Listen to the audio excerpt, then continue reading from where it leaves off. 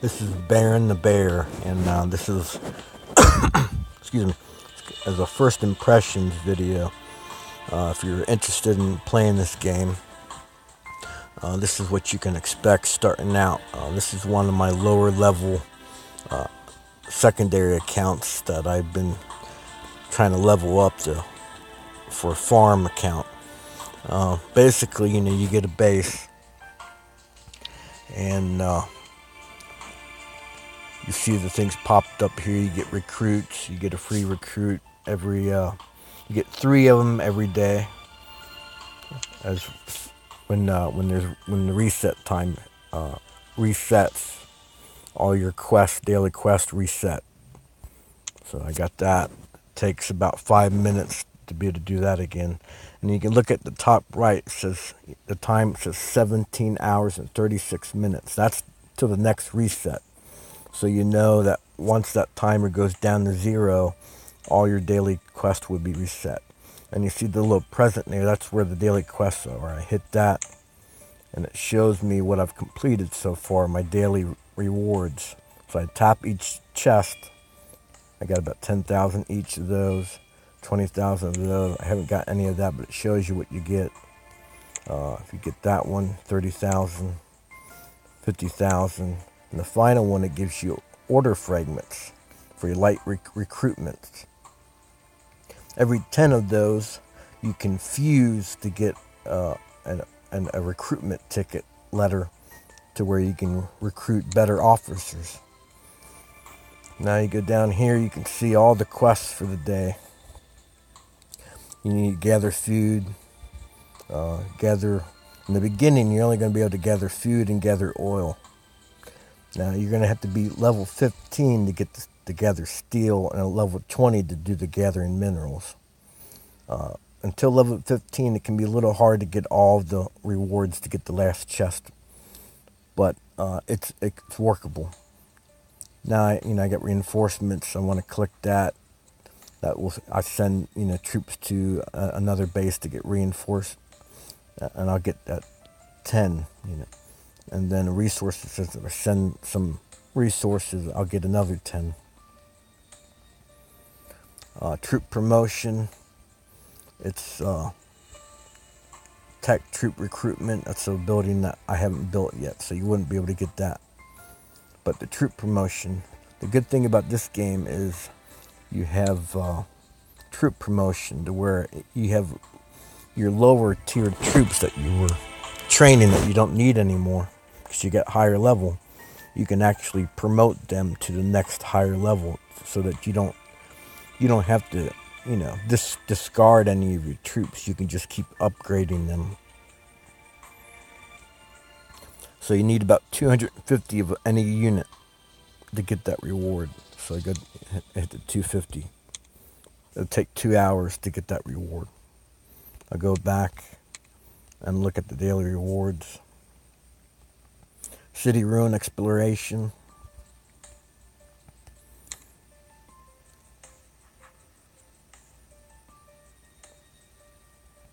Now every day you get 2 rallies, and that's you rally with your alliance and attack, and everyone will get rewards. The more stronger of a force that you can get everyone to join up with, the better the rewards would be. You get that 2 times a day. And then you get explore. You can go 2 times to the refuge, rescue, academy action, and capital capture. So a total of 6 different times you can attack this and get rewards. Then it shows you what you get. Now I've already explored this level. I can't go to the next yet until I train better troops. But I can explore 2 times right now. So instead of having to attack it twice, I just hit once and I'm done with it. So basically, if you got that in all 3 of them, you only have to hit each one once, and you do all 3, you get all the rewards. After that, if you look at you do all your quests, you go over here to the glowing icon on the bottom left. The 3 icons there, the one on the top that's glowing. Click that. Shows you the events going on. They have an update right now for 2 new officers. Growth fun if you purchased a pack. I'll explain more of that in the beginner's guide. They have a current event, 4-day event where you have to do things. You got to train. You gotta kill zombies to get rewards. Spend gold. Train troops. And use speed ups. And you get these rewards. And you get these crow feathers, which you can cash in for officer fragments to get certain officers. Golden gift from making purchases. Daily gift. Not finished. Weekend resource sale that you can buy certain resources for cheaper discount. Zombie Uprising, it's an alliance event. And it also tell you, like, Tyrant of Doom, it starts in 3 days, 17 hours, 31 minutes. So you know when the next event's going to come. Which makes it, nice to plan ahead. Strongest Commander, that's like a 2-week. Yeah, it's like every 2 weeks it goes through a 7-day event cycle. So that's keeps things pretty active. There's a lot to do in this game. You're not going to get bored. And I'll show you the troops. There's the troop. There's your resources right here. Now you don't have to hit press and get each one. You can shake it, and they're all they all get looted. So that's kind of interesting. I never played a game where you had to shake your phone to loot your resources. I'll go through and get another recruit. The free recruits, you don't get really too good of it, officers. Alright. I'll show the officers so you get an idea how it works. Now, you get 2 of each. Alright, and the recent update for Warfare, you can unlock and get a total of 6. But they're unlocked by level. So by Commander level 30, you'll be able to have all 6 of the bottom ones active at one time. These are gathering generals right here for Director, Strategy, Warfare. Now when you send out troops to farm, you want to click on to these guys and activate them until you land on the tiles. And once you're on the tiles, you can swap out. You can remove. Say you want to build something. You go to construction. I only have one construction, but there's another one that's a purple one. The purple officers are the best. The blue are the second best. And the green is really basically just fodder officers that you can sell off to get currency that you can purchase the other officers. And I'll show you that in the beginner's guide. There's the other construction officer down there. I don't have him unlocked yet. He's at 410. I need 6 more to be able to unlock him. And right off the bat, I give a construction speed increase about 5%. Right now she gives about 4.25% boost. So then you click on, you want to upgrade something. So you go and upgrade. I'm going to upgrade a training ground. Alright, it's 1 hour and 8 minutes. Now it's better. And then you click that hand, and your alliance will help you. So then you go back to your officers. Now, she had that 4.25, so that gave me a little bit of an increase to the speed time for the build. So now I want to do some research. Well, I click her off, and I go and I add the research officer. It's a almost 10.5% increase. And I do have the blue officer, which is at 5.5. So I put them 2 together. That's about a 16% increase to my research right off the bat with just using those two generals. So then I go back, click on research. Let's do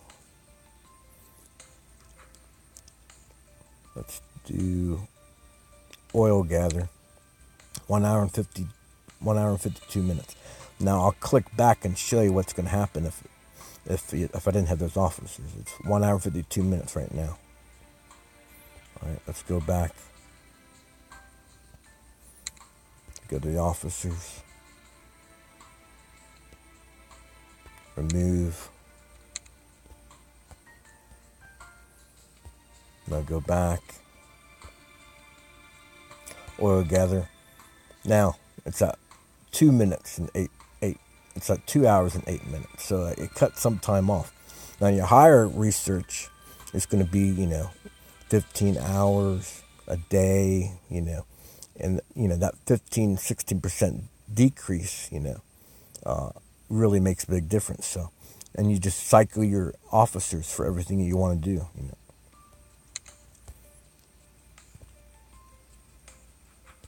I'll go back and appoint the research. Now your director is basically going to be for your research, your construction, and your gathering. That's the main focus of the director. The strategy is going to be max fleet units. That's going to increase your march sizes so you can use more troops and do more damage.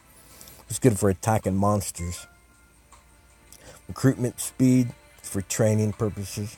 Max wounded increases your hospital capacity. So if you go offline, you put these in control. If you get hit, you'll have more wounded troops. You won't lose as many troops. All right, so max fleet warfare. You have all troops defense and hit points. That means, defending or attacking. Attacking armor means attacking hit points. The guy with the panda mask on. That means it's only going to increase your attacking troops. So if you go out and attack someone, that's going to increase. There's some right down here. This one here, defending armor means attacking hit points. That means if you put him in, if you get attacked, it gives you a defense boost. So, while you're online and you're attacking, you would want the guy with the panda. When you're offline and you're worried about someone might attack you, you would use the other guy and switch over for defense boost. So, now as far as the generals and officers goes, you can go here, the distribution center, exchange store. Now you can sell off officers you don't like, that you're not going to use. The green ones, I sell them because they're just, you can get the blue. I mean, the blue's better than the green. So you can sell, it's one will be 130. All four, 520. Alright, I'll go back to buy. Now, I usually don't buy the purple ones because it's 3,000. Alright, but the blue ones, it's only 1,000. Now, what I'll do is I'll cycle back onto my generals, my officers, and I'll look. Okay, who do I want to upgrade? I want to upgrade the research guy. Alright, you can't buy him yet. 512. Okay, so if I get 7 more fragments, I can get him to an increased, a small portion of the next star. It'll take probably about, I think, 6 upgrades to get a full star. Once you get unlock a full star, it'll open up another skill that you can add. I'll select this.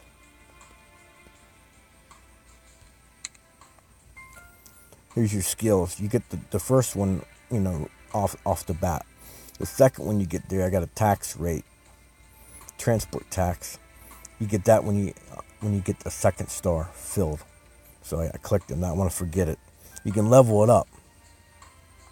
Problem though is if you want to delete it and forget it, you're going to lose all that experience and that. So I usually keep them down to level 1 unless I'm really for sure I want to use that skill permanently on that officer.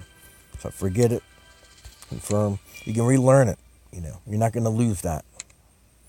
So I go down here and click the plus, and it'll show me. what I do have active to use in as far as directors officers can use. Farming expert, food output, okay? Could do that. Gathering, steel gathering, transport, could do that. The gathering would be best for your gathering officer. So I click learn that, and I'll learn that again. You get 3 stars, you can get a 3rd skill active at one time. So that's the officers. Now you can go back to that and you look at the officer skills. This is what you have for each of the 3 sections: director, strategy, warfare. And they give you skills according to, for warfare, basically you fighting. They'll give you fighting skills. Strategies will give you, since it's mainly for troop, and it would give you monster attack speed, mobility, recovery, which will speed up your mobility points so you can attack more monsters. Okay, that's all pretty much the basics as far as that. There's your quest. It tells you what: upgrade oil refinery to level 3, get the reward. There's your bag. Gives you, all your items. If you want to buy something, you click shop. It shows you all the prices in gold. You go to your mail. It shows you, anything with a little gift, that means you got a reward. Now you can either click it and get the reward, or you can go, and instead of clicking it, you can just hit the top right, click that 3-dot icon. On the very bottom, hit the bottom left letter, the paper with the folded tab on the corner. It'll select them all, and then you hit the icon in the bottom middle, which is to open it. And then to open up all your mail and get you all of the rewards without having to open every single one. Once that's done, let's go to, I showed you the mail. I still got one to open up. And now the little one on the mail is gone. Alliance Technology, I can donate 15 times, which is max. I'll hit donate. Max. That's all done. Okay, it shows you Alliance help. You help everyone. Alliance members, shows you a list of all your members. Manage Alliance, shows you Alliance relationships. You're friendly. All the Alliance you're friendly with.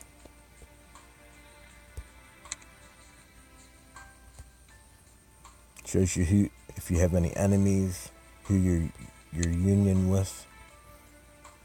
The United Front and KO-37. Okay, that's done. Now we go to the world map. This is what your base will look like at level 11. It's what it would look like at level 19, at 16.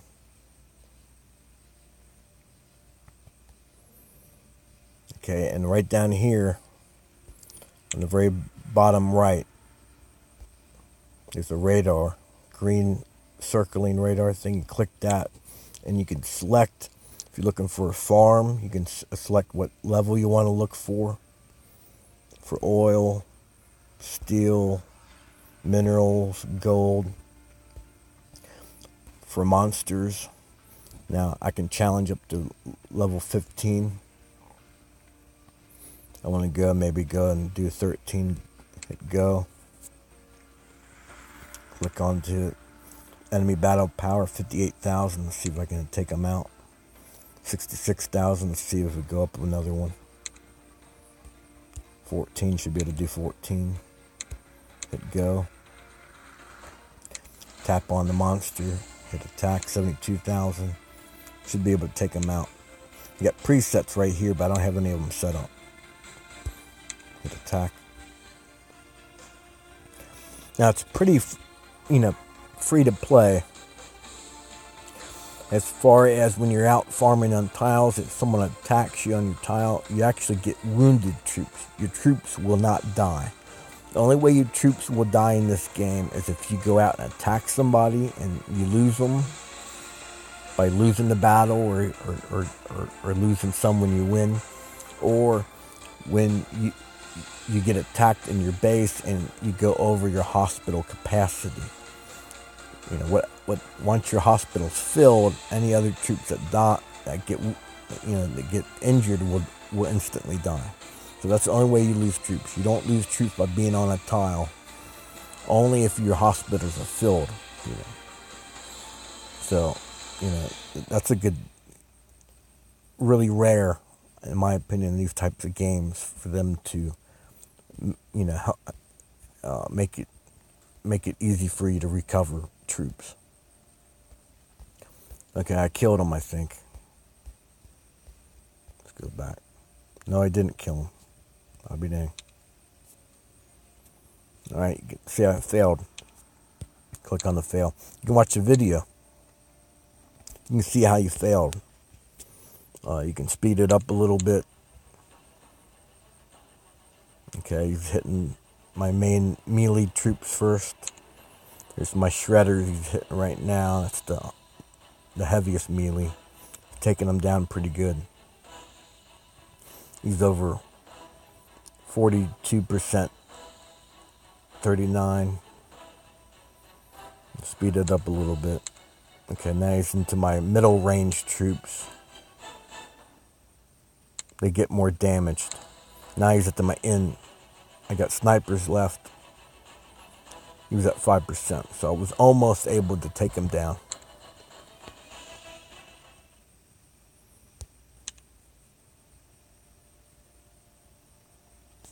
So now I go back to my base and I recover my troops. Take 20, 31. Your allies can help you. I have a gift from an ally for them completing their task. Gives me Z coins, which I can buy officer fragments. Then I can go back and I can do training. Now it goes up in tiers, level 1, level 2, level 3, all the way to level 10. Right now, level 4 is my highest, and that's my snipers, which is the range. So I've been trying to train those to get a stronger army so I can kill higher level monsters. I'll do some more. It'll take 3 hours. Now, if I wanted to, I could go over to my officers. Go to manage. Go to strategy. Remove those. Put in my recruit. I don't have a blue one. I do have a green one right now. It's best to keep your greens until you get the blue. Then I go and I'll train some shredders. Here's the shredders. Now they're good because they're like the strongest. If you can look to see on the very top, the statistics. Get your battle power, hit points, defense. Now hit points, it's got 4,400. That's a lot. It's a lot of hit points, so they're going to take a lot of damage. So I've been training those because they're going to be on the front line. They'll help you kill higher level monsters because the monsters will be attacking them while the rest of your troops in your range are taking the monsters down. So I got those running. Okay, I got the building time 53 minutes. I need to do another research. Let's go back. Get free recruit. I'm done with all the free recruits. I got fuse now. I can fuse a general. An officer, I got fuse. I can actually unlock him now. So I hit fuse. Now he's unlocked. He's a defending officer. So I can use him if I go offline and then I'm worried about being attacked. I can appoint him and remove the panda mask guy that's only for attacking. I can star up. Alright, Laureline. She can star up. I'll show you how you do it now. You know, you see the little star on the second star. It's only gets filled up a little bit. I hit star up. Okay, she's at 8-4 fragment. So I can actually star her up twice. I'll hit the first one. Gives a little increase in my skills. You see the recruitment speed increase 0.56 for the next one. Star filled up a little bit more for the second star. I'll star up again. Confirm. She's at half a star now. So if I get 8 more fragments, I should be able to fill her up and she'll unlock her second skill. Let's go back to officers. Manage. Resource skin. Recruitment. Okay, I did the recruitment. I'll remove those because if you want to kill more monsters, you want to get max fleet. And I wanted to go do another research. I go back to the officers. Okay, I have both the officers already in. So I got both research officers, so I can go back and do some more research. Let's do the oil gather. 1 hour and 52 minutes. Now remember, when I had them removed, it was 2 hours and 8 minutes. So it actually increased about it gave me a decrease of 16 minutes for just a small research. Click out of that. Hit the hand thing. It lets my alliance help me. And that's pretty much it as far as first impressions. Diligence and courage. I just completed something on that. Day 3. Train tier rank 4 troops. I trained them. Get reward. I got 6 crow feather. I'll show you the crow feather real quick, and that'll be at the end of the video. Go up to mail. Go to the bag. Crow feathers exchange. And there it gives me certain generals I can buy fragments. Alright, the purple ones are going to be the highest price. Let's see about butterfly fragments. You get 15. For every 15 I get 1 fragment. You get a total of 20 of her. So if I wanted to get 2 of her fragments, I'd have to wait until I had 30 crow feathers. Well, that's the basics of the game. And like I said, this is a really well-made Kingdom type of game. You know, if you're looking for a new Kingdom game to play and you haven't tried Age of Z, this is basically a reskin of War and Order. It's a really good company. The development team is really good in this game. So thanks for watching. If you have any questions, feel free to leave a post. Thanks.